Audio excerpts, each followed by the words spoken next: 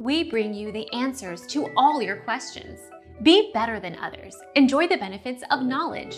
Accept the answers from us. You don't have to tip your Uber Eats driver. Food apps have made eating in a lot easier, but their rise has also led to another tipping etiquette conundrum. Uber Eats says there's no need, Deliveroo says it is appreciated and encouraged, and Just Eat doesn't make a call either way. Our mission is to provide accurate answers. We think without knowledge, it is impossible to live a balanced life. Be competent, be skillful. Thank you for watching. Don't forget to subscribe and hit the bell notification.